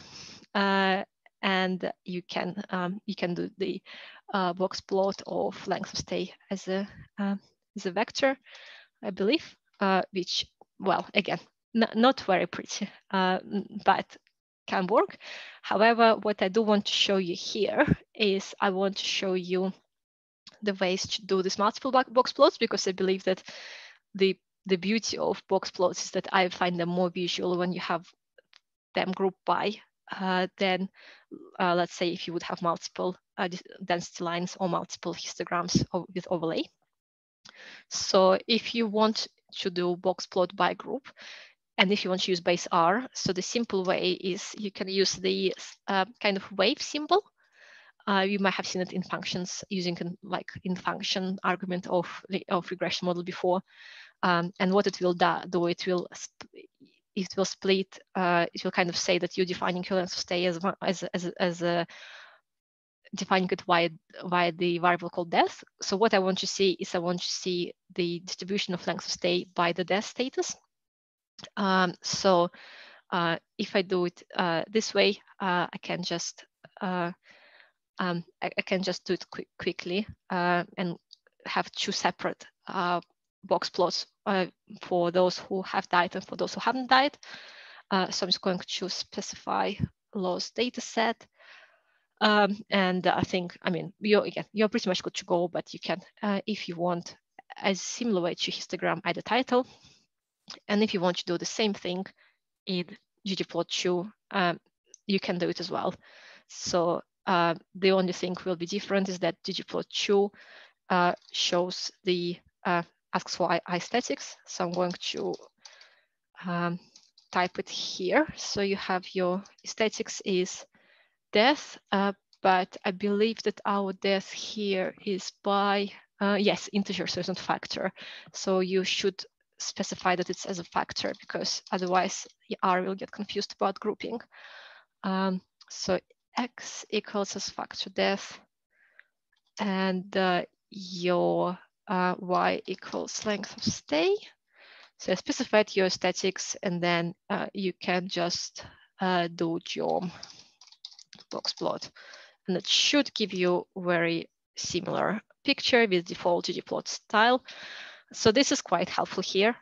So you can see that if you split your sample by those who have died and those who haven't died, you can see that those who have not died have lower median length of stay and overall lower kind of maximum end range as well. They also seem to be more variation in length of stay of those who died compared to those who have not died. Your interquartile ranges are visually wider, but it seems that those who, you can argue those who have not died has slightly more skewed data. And also they have one outlier. I don't think this one is necessarily tells any story at all. But I guess it's still quite good to know if you do have those outliers. And it's, as I said, very helpful to be able to see them. So, and then moving on to the last one is the violin plot. So I am going to copy this part over, because I don't want to type it all over again. And as you would guess, the only difference with violin plot is instead of using geom underscore box plot, you will be using geom underscore violin. And if I do it here now, and if I run this, you will see that our violins look a bit more like quasars, which is okay, but not what you would expect. And just to let you know that the catch here is that by default, for some reasons, the package was created, the violin, when they calculate statistics, they're trimming outliers and trimming extreme values. So if you want to have your violin plot for all values, you need to specify your trim equals to false. And you can see here that, yeah, now you have low value of this low number of these extreme values in as well. And it looks more like violin would look. So this is just sometimes catches you because usually by default things are more likely to be false than true, but this is a slightly different example. And again, as you saw in the chat and as you saw in presentations and everywhere, you can do your charts as pretty as you wish. So you can add things like title, axis title as well, and everything else. But just again, to be consistent with slides, I want to show you the how to add summary statistics. So I'm going to copy this violin part in, and I'm going to specify the next, add on the next layer, which is stat summary. So let's say we want to add median as a dot, or as you can add a square. I'm going to add as a dot as a layer on your violin, and let's say I'm doing it as a point. With well, we can specify size as well, so it's somewhat big. So if I do it here, you can see that now you know where the median is, but not, I mean, you don't know anything else, so it's not as helpful. And if you want to overlay it with box plot, you can then instead just do this and then just add your box plot as a separate layer. So you can add your box plot as a separate layer. And the only thing is, if you do it again, if you do it by default, it works, but it's not very, not the most pleasing. So you'll need to play around and specify the width of your box plot. So in the example I did, I think 0.1 was good. Yeah, so again, now what you see here is exactly the box plot you have seen with this outlier, and you have it as well nicely by the, like you have your median here as well, where the dots were before. So this is like pretty much all you need to know on that stage about probability. So hopefully this was helpful as well as a slight kind of detour to the probabilities and how to plot them and distributions as well. So I will now, I'll open part 3 classroom now, but I will switch on back on to the last part, which is, well, we'll have 40 minutes, but hopefully it shouldn't take as much anyway. And I'm going to talk through about the statistical testing and relationship between variables as well. Just 1 second.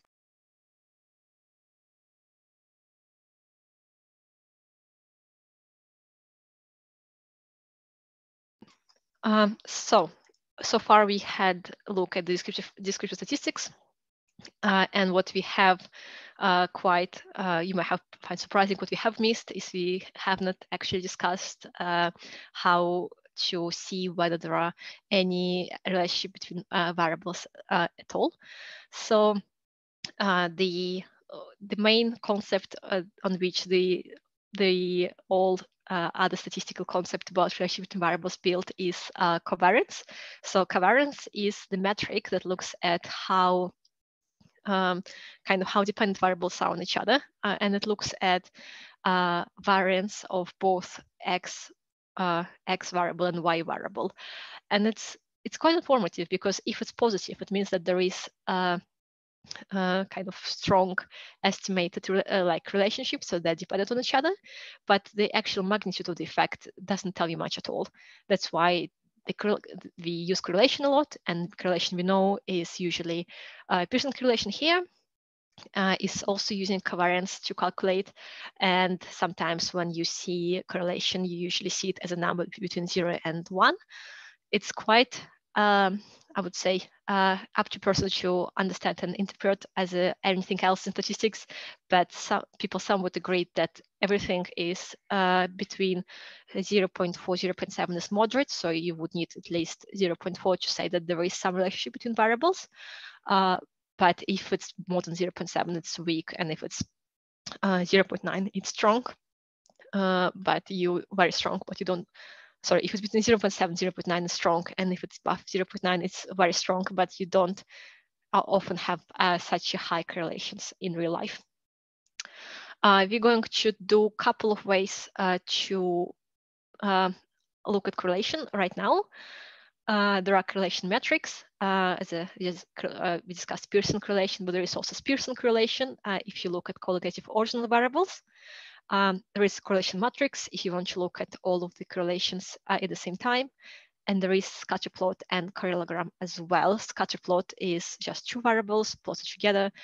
Parallelogram is when you have many variables. It's kind of nice mix between visual and correlation matrix. And there are very nice handy package for it as well.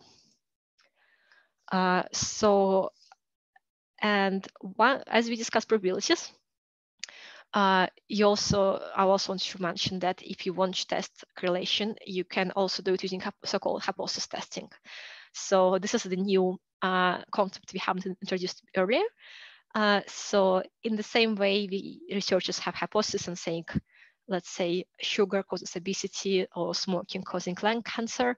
Statisticians have their work with hypothesis as well. So if you want to make a judgment call about certain things, let's say you want to say mean of this variable is 5, or you want to say there is no correlation between those two variables, we can specify it as a hypothesis and test it statistically. So in this case, we want to say that our hypothesis that in between two variables, between two variables, the true correlation isn't 0, so there is some relationship between variables. And also our alternative hypothesis then is just our essentially the same sentence other way around. So our alternative hypothesis, there is no relationship. We can then run the statistical tests, and based on probabilities of all and distribution of all probabilities, we can then see whether with 95% of cases, whether there is any relationship or not. And you can do the same thing with any other things as well. So this is just one of the ways to also check for correlation, but correlation isn't causation. So if you want to do whether one thing causing the other, you don't need to do a regression model. Even then, econometricians will argue that it's not causation, it's about association. So yeah, definitely correlation is good as far as there is some relationship, there is some correspondence between age and death. And even though we know that age causing death in most cases, we cannot tell for sure if you don't do regression, if you just do correlation matrix or correlation coefficient. And also you can use hypothesis testing, as I said, for any other things. Two most common hypothesis tests are students t-test and Welsh t-test. And we will do them both right now as well.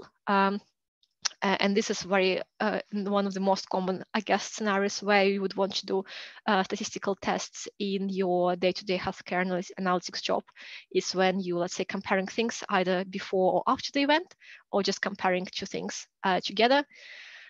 So then you can, in the same fashion as the correlation tests earlier, you can just say your hypothesis 1 is that there is some difference in mean, so the groups are somewhat different, and the difference in mean isn't equal 0. And your hypothesis 0 is that there is the difference in means is 0, so there is no distinction between the groups. So we will do the practice right now. So if you open your part 3 classroom, again, no need to run any of the packages all over again. So you can see that we only need this LOS dataset again, which again you should have in now. So the simple the simple start is to look at Pearson correlation, and you can do it very, very easily just via using function called core. So again, you can just either use dataset you have here, or let's say loss dataset H and loss dataset length of stay. So if you want to see if there is correlation between age and length of stay, And we can see that, yes, there is, as you know, moderate correlation. So it's nearly 0.5, but it's more, it's on the low spectrum of moderate correlation. Now we just did correlation of two variables, which is good, but not helpful when you have whole data set. You don't want to do it over and over again.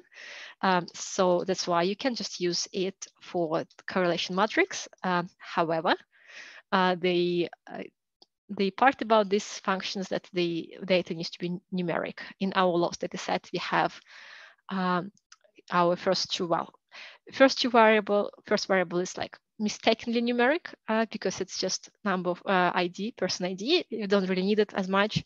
And now second variable is organization. So we don't really need it as much either.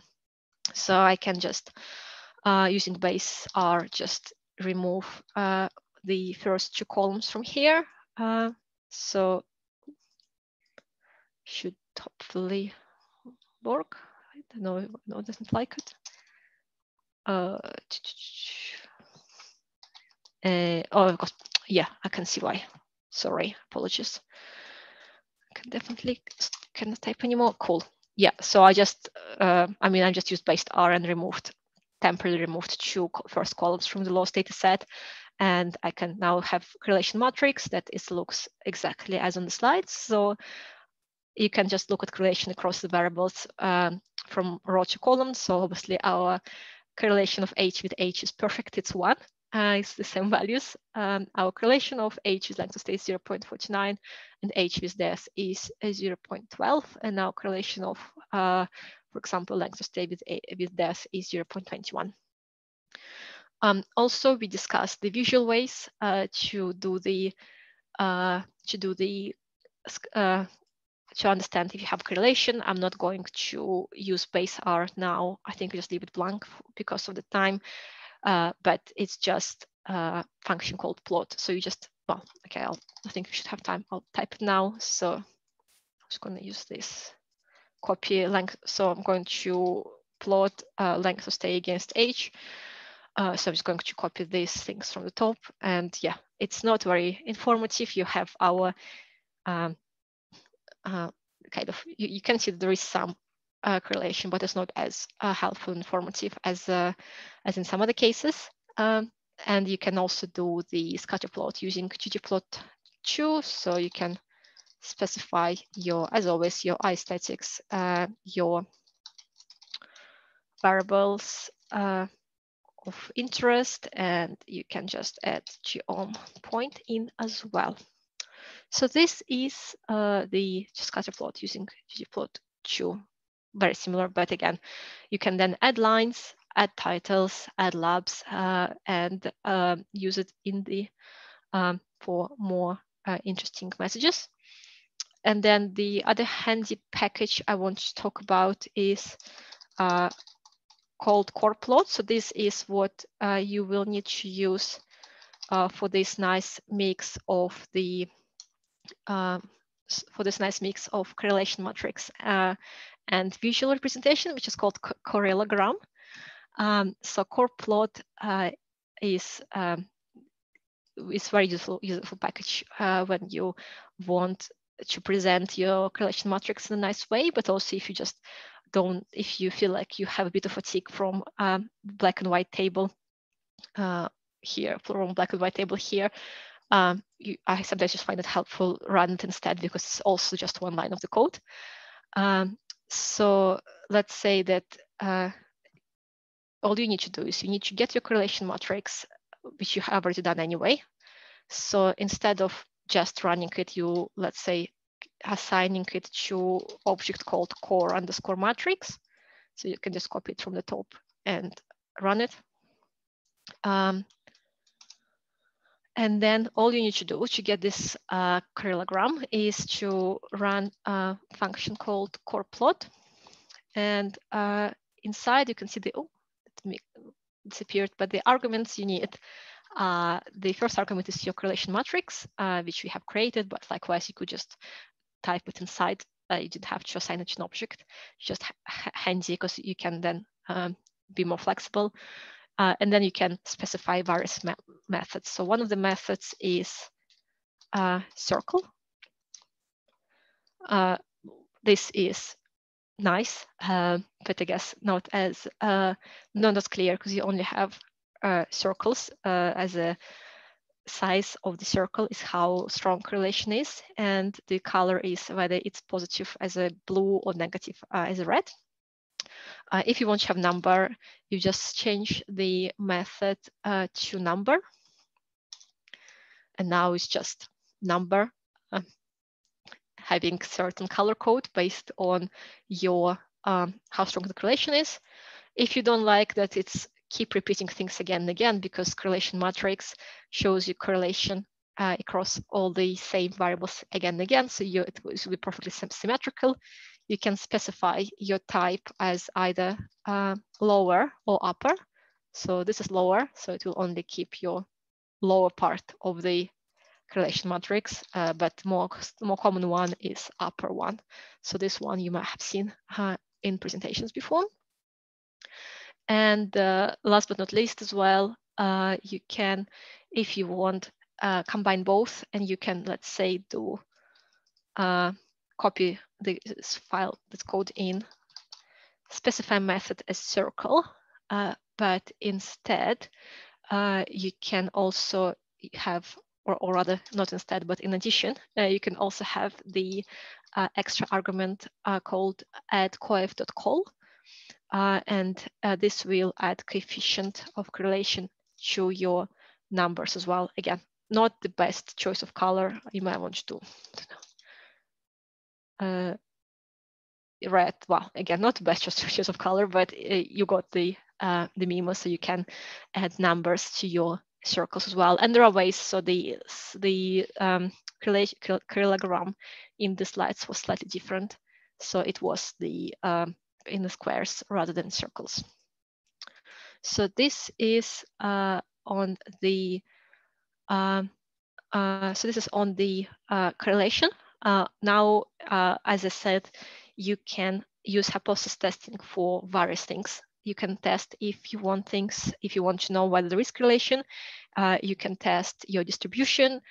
You can test if your mean equals to something, or if your means equal to each other. So the testing correlation is very easy. All you need is a function called core.test. And all you need for core.test is to specify what exactly you're testing. So again, I'm going to scroll a bit up and copy our vectors up and put them in. So here it tells you what is happening. It gives you t-value, our degrees of freedom, which is number of observation minus number of variables. So we have 300 observations. We are testing 2 variables, and it has our p-value, which is kind of the probability that you are essentially it's probability that you're rejecting your hypothesis. So what we have here is that our alternative hypothesis, so our hypothesis H1, is that correlation isn't equal to 0. We accept because our p-value is less than 0.05. And as a result, we're saying that there is correlation and it's truly not equal to 0, which kind of, well, we knew that it's somewhat moderate, but we didn't know whether it's significant or not, but it is significant. And this is very helpful, as I said, if you want to just do your correlation, but the correlation is not causation. So do be careful when you explain the results to less technical audience. As well, if you can use your hypothesis testing if you want, instead of fitting your distribution visually, if you want to check if it's normal or not statistically. So one of the very helpful tests is called Shapiro test. So Shapiro test is possibly the most common test when you test for distribution, because it tests if distribution is normal or not. So again, I'm going to do Shapiro test on our length of stay because it's something we have plotted in the previous exercise. And this is slightly less helpful summary because it doesn't tell you what your alternative hypothesis is, and it catches quite a lot of people because this is, so the hypothesis essentially, the H1 is saying that distribution is not normal, and your alternative hypothesis, H1 says it's not normal, and your null hypothesis, H0, says that it is normal. So I find it slightly less intuitive than your t-test or Welsh test we will do in a second.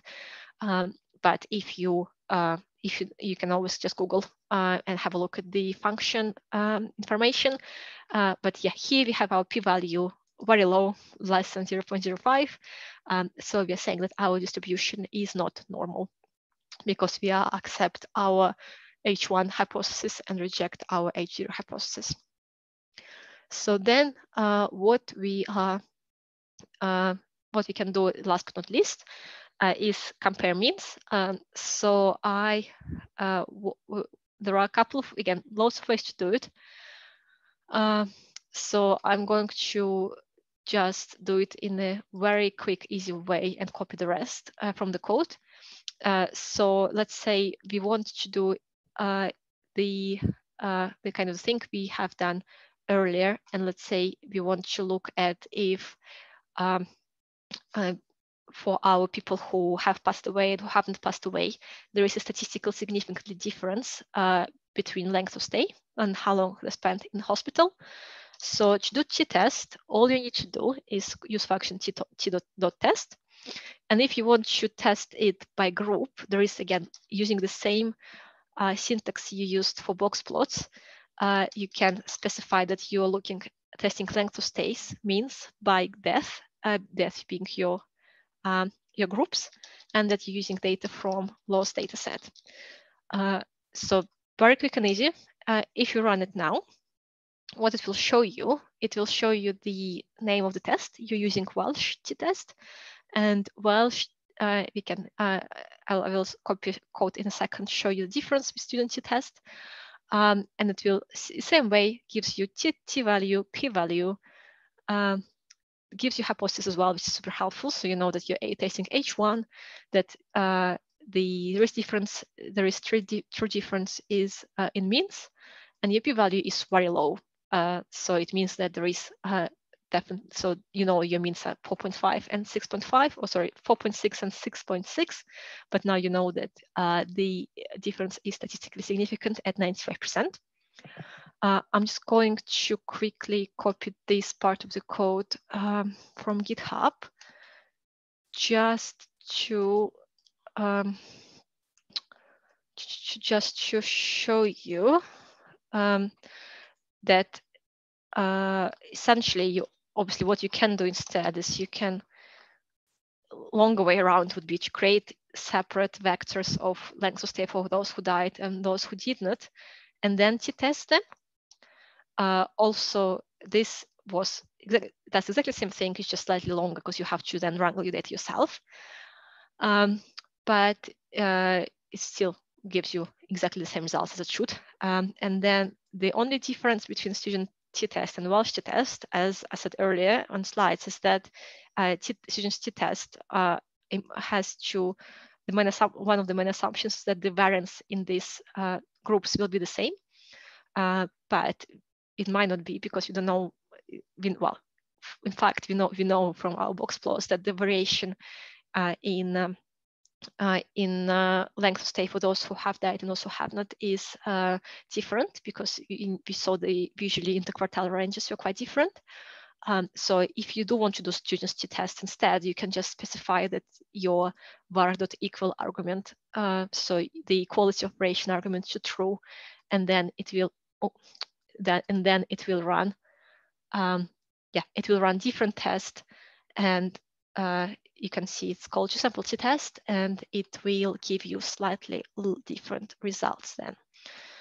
So this, as I said, Welsh test is super helpful when you're comparing things, but should really be used in conjunction with other things. So this was quite a quick overview of all the different things you can do.